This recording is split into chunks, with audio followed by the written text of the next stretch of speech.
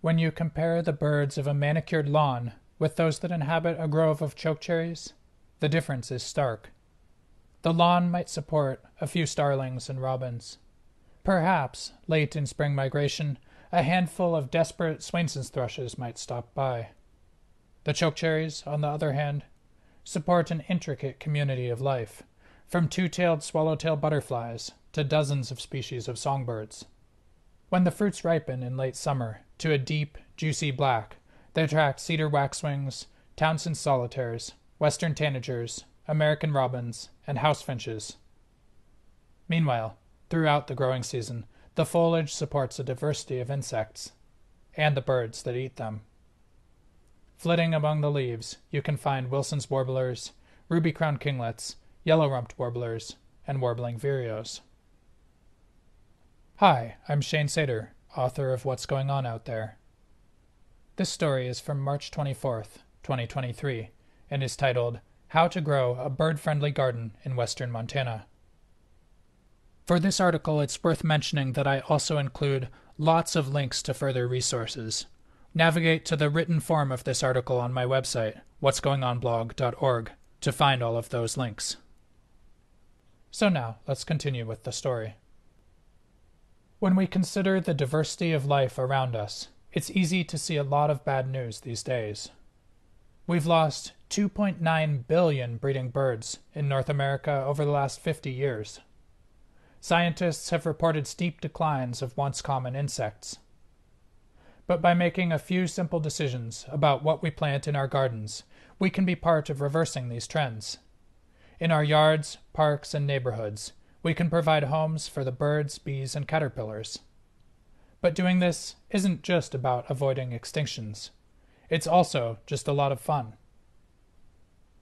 This article is focused on plants for bird-friendly gardens in the western half of Montana, USA.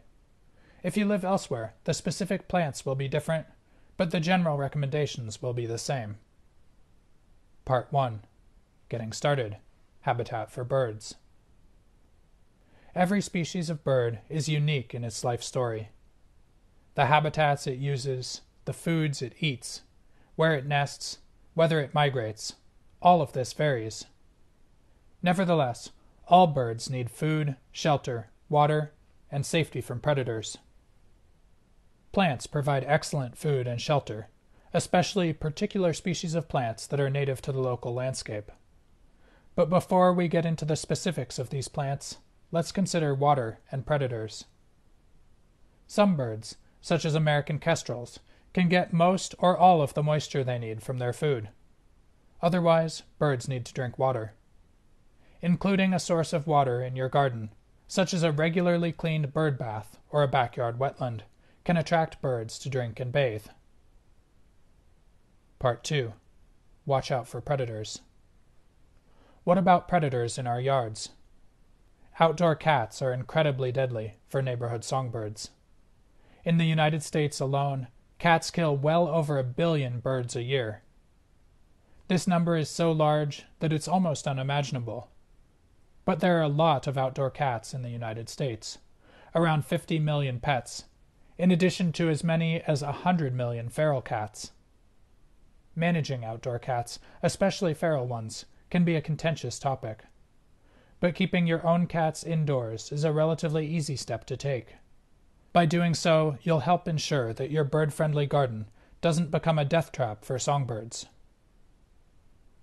Windows may not be predators, but they're another deadly neighborhood hazard for songbirds.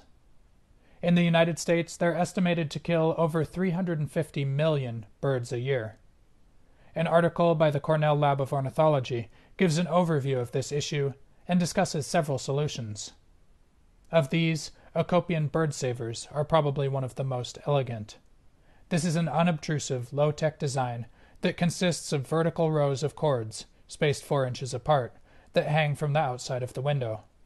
You can make your own out of parachute cord or bamboo, or you can order them online. Part 3. Including different habitat features. Broadly speaking, all birds are associated with one or more of 3 general habitats: forest, prairie, or wetland. What habitats make up the larger landscape surrounding you? the answer to this question will shape the possibilities for your bird-friendly garden. Is your home in the middle of a Douglas fir forest, or is it in a valley-bottom subdivision? Clark's nutcrackers probably won't visit your garden unless you have patches of conifers close to you. Similarly, you probably won't attract marsh wrens or Wilson snipes to your yard unless you live very close to a wetland. Meanwhile, many prairie birds need relatively large patches of grasses and herbs. So unless this describes the area around your house, you probably won't have grasshopper sparrows or western meadowlarks in your yard. Many birds of thickets and forest edges, on the other hand, will readily use yards during migration or the breeding season. And, of course, there are a variety of birds that use more than one of these habitats. In general, in order to make your yard more inviting for birds, it's worth considering components of all three habitats: forest, prairie, and wetland. A small water feature probably won't attract Wilson snipes. But once again, a bit of water in your yard will allow birds to drink and bathe. A prairie patch the size of a front yard is unlikely to bring in grasshopper sparrows, but it will offer important seeds and insects for thicket edge birds such as chipping sparrows. And patches of native shrubs or trees, such as chokecherries, provide food and cover for a wide diversity of migrating and nesting songbirds. Part 4. Why native plants? You've probably noticed that I keep mentioning native plants for birds. Why does this matter, you might be wondering? Perhaps you've noticed that robins and Bohemian waxwings often eat the fruits of Russian olive, a frequently planted invasive that escapes from cultivation to compete with the cottonwoods and willows along our waterways. Or you might have noticed a house finch or pileated woodpecker pecking at an apple, another non-native fruit. Yes, there are non-native plants that certain birds will use. But all things considered, native plants are far superior for our birds. Why? It comes down to food, and specifically insects. Doug Tallamy, a researcher who has spent decades studying birds and insects, writes that 96% of North American land birds rely heavily on insects during the breeding season. Soft, juicy caterpillars are especially important. And whereas native plants have co-evolved with native insects, non-native plants are comparative deserts for insect diversity. A non-native plant like Russian olive may still provide fruits that feed a few species. But in comparison with a chokecherry or another native plant, it's much less useful for most of our birds. If you want to attract an abundance of birds to your yard, then native plants are the way to go. Okay, which plants should I plant for the birds? You're probably asking. Here are some recommendations for western Montana, organized by the foods they provide. Part 5. Native plants for insects. What sorts of native plants provide our birds with the most insects?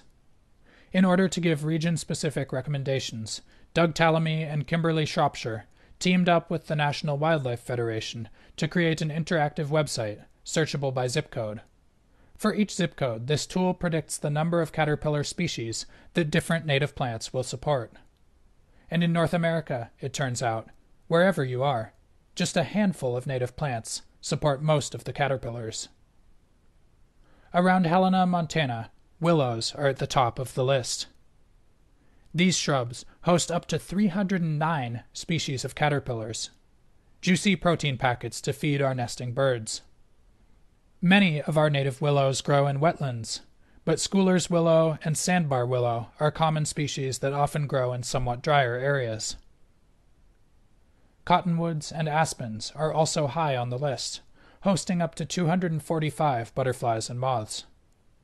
Among the cottonwoods are black cottonwood and plains cottonwood, but keep in mind that these trees are notorious for dropping branches. Meanwhile, quaking aspen forms thickets from underground rhizomes. For these reasons, cottonwoods and aspens are best suited for larger yards. Chokecherry and American plum are thicket-forming shrubs that are excellent for bird habitat. They support up to 227 species of caterpillars. And check out my article and podcast from last summer titled Birds on the Fly for an exploration of other miniature insects that live on chokecherries.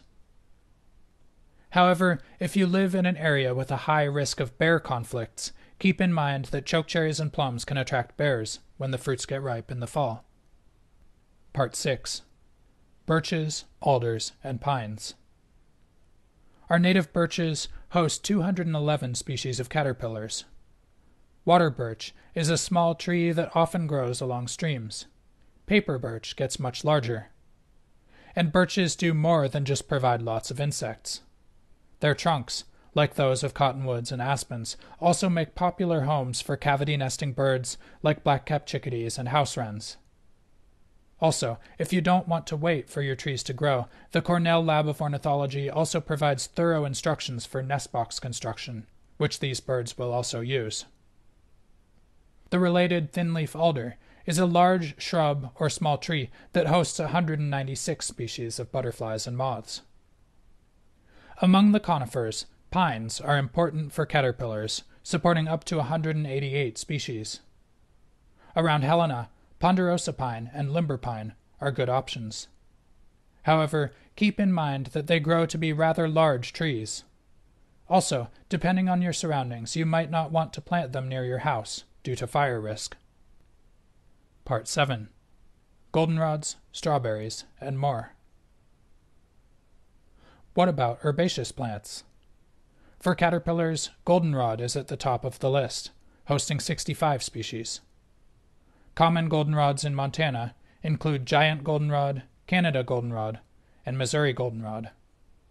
These plants are commonly blamed for late summer allergies, but this is a myth.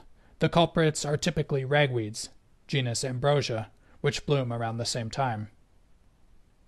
Other herbs that support substantial numbers of butterflies and moths are native strawberries and sunflowers. Wild strawberries are low-growing. They may not compete well with taller, more vigorous plants. Sunflowers, on the other hand, are both tall and vigorous. In Montana, common sunflower is an abundant annual that often grows along roadsides. We also have two common perennial species, Nuttall's sunflower and Maximilian sunflower. Lupins and sagebrushes are also worthy of mention, supporting up to 40 and 35 species of caterpillars, respectively. Silvery lupin and silky lupin are a couple of Montana's common lupins.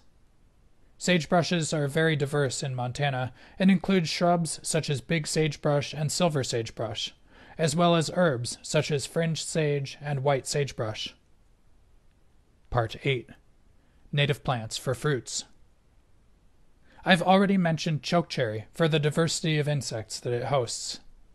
In addition to the insects, this shrub is also a phenomenal fall fruit resource for cedar waxwings, American robins, and many other birds. And besides chokecherry, there's a wide selection of other native fruits that attract birds, from July onwards through the winter.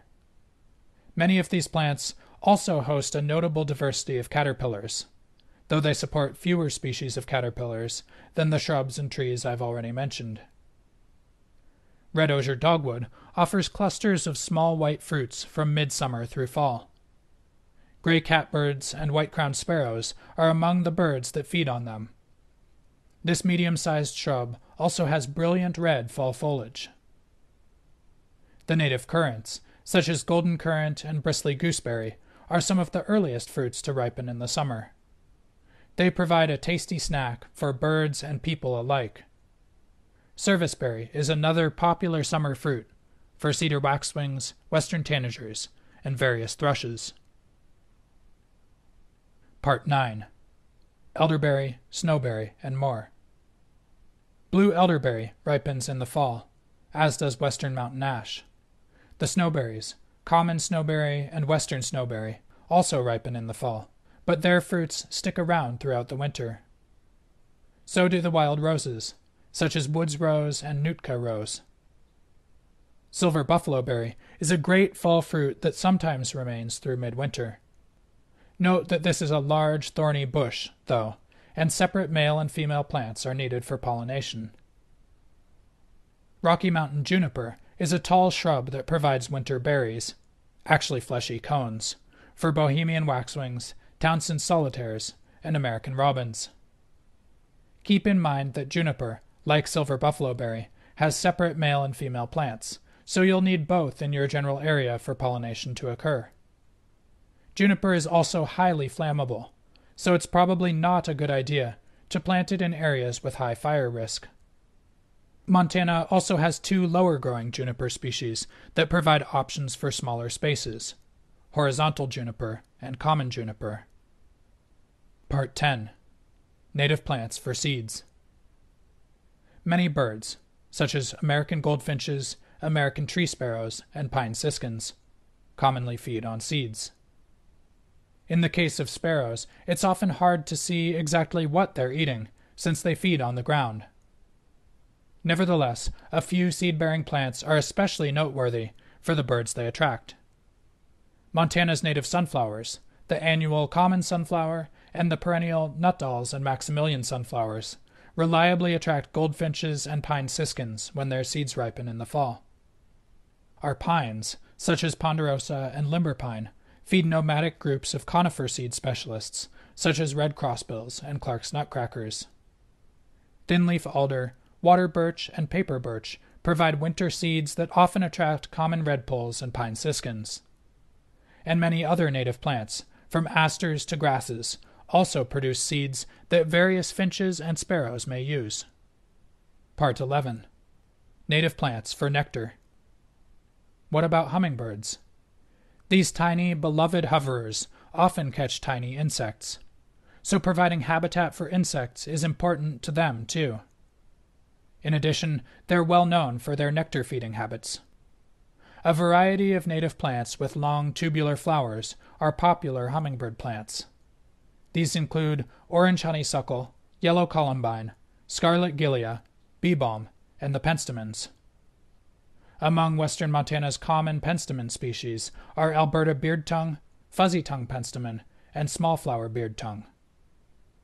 In addition, some of the plants I've already mentioned for insects or fruits, such as golden currant, are popular nectar sources for hummingbirds. Part 12. Obtaining plants. Where can you find these plants? Some local nurseries, such as Garden Works in Helena, carry a limited selection of native plants. In addition, I was able to find 3 retail nurseries in western and central Montana that offer a wide selection of natives. Blake Nursery in Big Timber, Montana, the Center for Native Plants in Whitefish, Montana, and Pipelo Native Plants in Charlotte, Montana.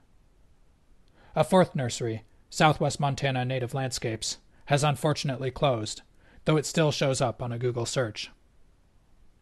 To find out more, I contacted these nurseries and asked them which plants they stock of those I list in this article. If you navigate to the written form of this article on my website, I link to their responses. In addition to these retail nurseries, there are a few other commercial sources of native plants in western Montana. For larger projects, the Montana Conservation Seedling Nursery and Great Bear Native Plants accept wholesale orders. And if you want to start your own plants, Native Ideals sells locally grown seeds for a variety of Montana species. Note that certain nurseries that don't specialize in native plants may stretch the concept of native to include species that aren't from Montana. For example, Penstemon strictus is sometimes sold as a native plant, but it grows in the wild in the southern Rocky Mountains and doesn't reach Montana. When in doubt, look a plant up on the Montana Natural Heritage Program's Montana Field Guide to learn about its status in the state, or check out the Biota of North America program's county-level range maps. These maps are organized by genus and show the distribution by county of all wild and naturalized plants in the United States. Part 13. The Bird-Friendly Garden. Is this a comprehensive list of all of the plants that are important for bird-friendly gardening in Montana? No, definitely not. I've neglected to mention native maples, raspberries, hawthorns, and many others. When it comes to growing habitat for birds, there are always more plants you can add. But even if you do nothing more than add a patch of chokecherries and a handful of goldenrods to your yard where previously there was just lawn, you'll have made a good start. As the chokecherries leaf out in the spring, wait for the yellow-rumped warblers to appear, hunting insects. When the fruits ripen in the fall, look for the flocks of cedar waxwings and robins. And if you have the space in your yard, to include all of the plants I've mentioned here, along with a water source. In a few years, your yard will be a paradise for birds. Thanks for listening. This story, like all of my work, is possible only because of the generous support of listeners like you. This one was also produced with partial support from the Gold Country Master Gardener Association. You can find out more about their work by visiting goldcountrymg.org. Again, you can also find this story in written form, along with lots of photos on my website, whatsgoingonblog.org. While you're there, check out my thank you page, where I acknowledge the community who supports my work. And if you're able, follow the Support My Work link to make a monthly donation. For as little as $5 a month, you can become a milkweed supporter, an integral part of the community that helps me continue sharing these stories. Thank you. Until next time, get outside. And while you're out there, pay attention to the native plants around you and the birds that are using them. Maybe you'll notice another species that you want to include in your bird-friendly garden.